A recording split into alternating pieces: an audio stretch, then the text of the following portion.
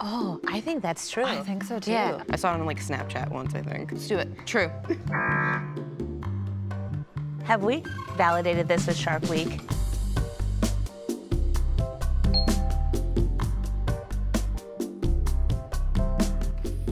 When did the pilgrims come? Yeah, let's go true. I want to say true. Yeah. Is that true?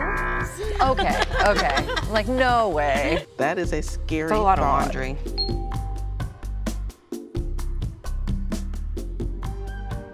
I know it's really not as much as you think it is. Well, true.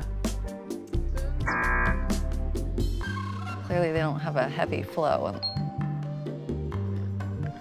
False. I'm sure they think that. Lots of men would be dead if that were the case. False. Please say it's false. Yeah. These are quite personal questions.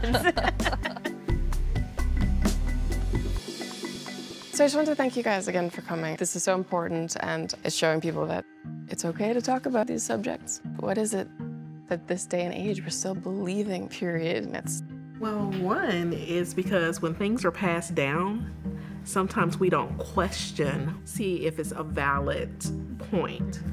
You're invalidating my pain and saying, you know, the moon's full, so it must be that. Obviously, every woman has a long journey of their menstrual cycle. You know, some it may be easier, for some it may be harder. Raise a hand, who has PCOS here? We do. Who has endometriosis? Wow. The majority of us, we all have our own issues. have any of you ever missed school or work because of? I never really tied the dots that it was like happening once a month. I just I'm always sick.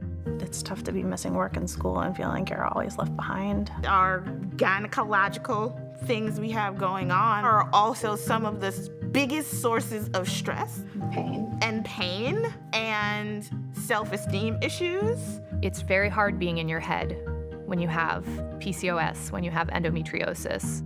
When you have any chronic healthcare condition. I think we also all invalidate ourselves. We're like, oh, well, you know, that's not a big deal. No, it is. We are not listened to. We are not heard. You have to advocate for yourself. I spent a good 5 years with people telling me it was in my head. When I finally found my diagnosis, it's just such a relief. Just because we've had 1 or 12 bad experiences with a doctor doesn't necessarily mean that they're all bad. We just have to find the right one. I wish I told myself that, you know, listen to your body. What is your body saying? Writing things down when they happen is probably the #1 easiest thing you could do to advocate for yourself in that doctor's office, because of course you don't have pain that day. It never happens the day you're there. I think the challenge with women's health that comes up is there's still a lack of research and there's a lack of conversation, and I feel like that's about to change.